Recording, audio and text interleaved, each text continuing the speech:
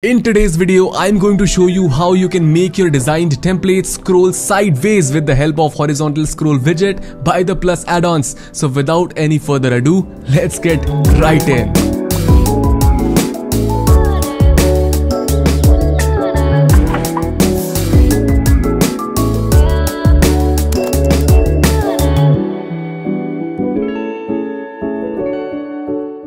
Now, before we jump into the tutorial, let me give you a little overview about this widget. As you can see, we have its live demo page open up in front of us. Talking about its key features, it offers various unique slide transition effects, can animate widgets on scroll, is performance optimized. Also, if you want to disable its effect for specific responsive screens or devices, you can do that easily. So stick around till the end to know how it's done. Now, when I will scroll down, we will get to see various pre-designed templates as well. On opening this one, you can notice on scrolling sideways how smoothly the background color is changing. Also, if I will come back here and open this real estate website design integrated with horizontal scroll, the static image in the background is giving it a clean and unique look. Changing the background image can also be done simply, the demo of which you will find inside this file right here. Now, the design we will be using in this video is this one. Opening it, as you can see at a glance, it looks very stylish and modern. If you are a pro user, you can directly copy paste any of these pre-made templates shown from here to inside your Elementor editor. If you have just subscribed, don't worry, I'm gonna demonstrate how to do that as well. But first, let's make sure everything in the WordPress backend is set up for the smooth operation of this project. So, beginning from the WordPress dashboard, quickly move to the plugins section and let me show you what plugins I have. As clearly visible, I have two plugins here that are Elementor and the Plus add-ons as well as its Pro version. Next, go to the Plus settings and here in the Plus widgets, we are going to check the Enable All checkbox. Once that's done, click on Save. Now from here, go to Pages, then click on Add New Page and let's name it Horizontal Scroll. After that, we will get inside the Elementor editor. It's time to build our website, so let's search for today's star widget, that is Horizontal Scroll. Here it is, simply drag and drop it inside the canvas. Once it's done, you will see these many customization options in the side panel. You can select the template that you want to scroll sideways by opening this drop-down menu here. If you don't have one, the Plus add-ons gives you the option to create it from here only just by clicking this button. As you can see, a pop-up window has opened up. Now I'm a Plus add-ons Pro user and I have already mentioned its benefit to you that I can make use of their pre-designed templates whenever I like. If you also want to make use of the template which we are just going to import here, make sure you have upgraded the Plus add-ons to the Pro version. Now going back to the live demo page, the template we are going to use for today's project is this one. So simply click on it and let me show you how you can copy paste the design templates from here to inside your Elementor canvas. Once the design gets opened, scroll sideways and here you will see this copy button. Simply click on it and once it is copied, go back to Elementor, click this plus button and choose this single section.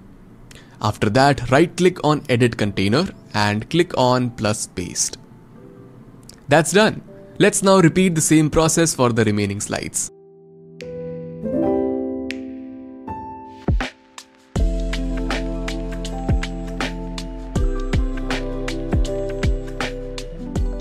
Currently, the text isn't visible on these designs because the background color is white. So let's give them a solid dark color.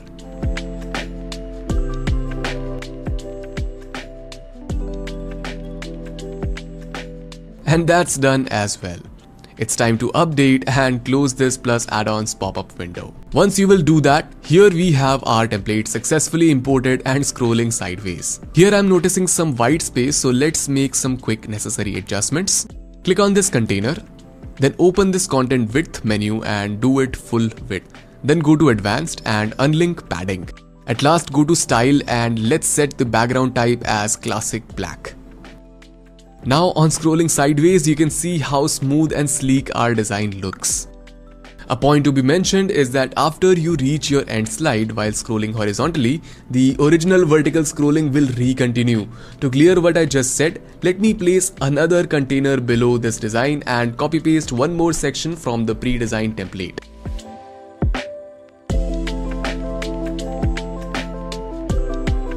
Now as you can notice, when I'm moving the scroll bar, first the slides are being scrolled sideways, and as soon as we reach our template slide end, it started to scroll vertically. So you saw that, right? That's a great way to give your WordPress site a unique touch and experience. Now let's explore the other customization options. Opening this one, we will get to see slide scroll effects. Its menu consists of 3 items, namely skew, scale and bounce. So let's choose skew. Choosing skew, we will get to see a slight bendy kind of effect in the direction we scroll. The other 2 options are pretty interesting as well, which you can experiment with later. But for now, let's revert to normal. Now this option here is used to give the website visitors a smooth background transition experience when scrolling from one slide to another. At present, if I scroll this design sideways, you can notice a clear difference between the colors of these 2 slides. When I will enable this toggle button, you will no longer see this separating line. But that is going to be a 3-step process for us, as we have already given our templates a background color. Though there is no need for you to worry, just follow along step by step. First, enable this toggle button. Second, we have 3 side scrollable slides here in the template, so adding a 3rd item. Next, we have to put in the colors used in each of these slides by clicking on these item boxes. So clicking on item 1, down here choose its color as black. After that, click on item 2. It represents slide 2, and we can see that slide 2's color is dark brown.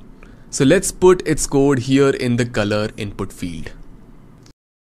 Also clicking on item 3 and changing its background color to black. And it's done. But even now, when you will scroll the template, you will still see that color separation because we haven't performed the step 3, that is turning off the template's original background color which we gave in the template creation part. So let's do that. Go to content and here click on edit template. Now as soon as the plus add-ons window opens up, select the container 1, open its style tab, and here as you can see, black color is activated. Simply click on it and set it back to default. After that, you have to do the same with the other 2 containers present here inside the template section. Once that's done, click on update and let's close this pop-up window. Now on closing that window and scrolling this template sideways, you can notice how smoothly the background color is transitioning. You can also control how long it should take for the color to transition from one to another by dragging this toggle button here. Also, I don't know if you have noticed, but the things we are doing with colors can also be done with images, as on clicking on these item boxes, we are given with the option to upload images as well.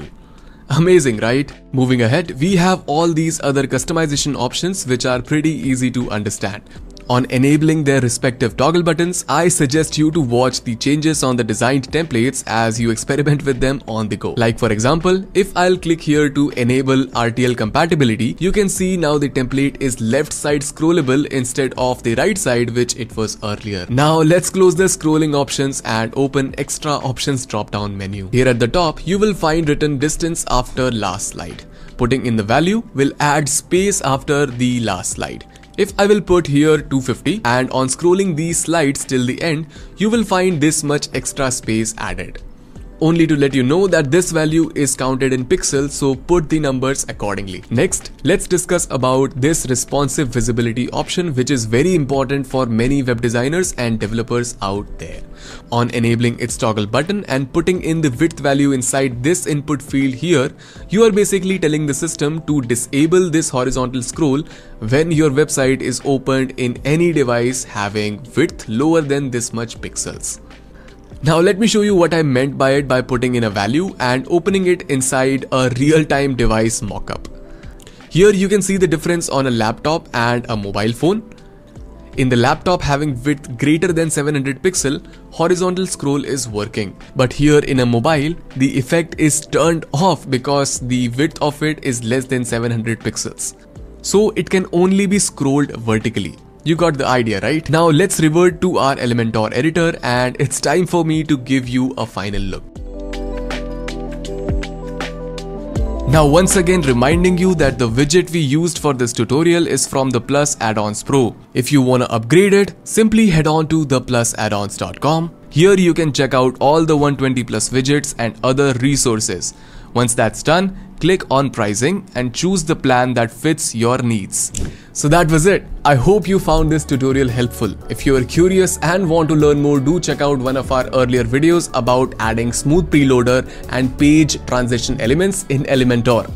Also, don't forget to leave a like and subscribe to the channel for more such interesting WordPress tutorials coming ahead.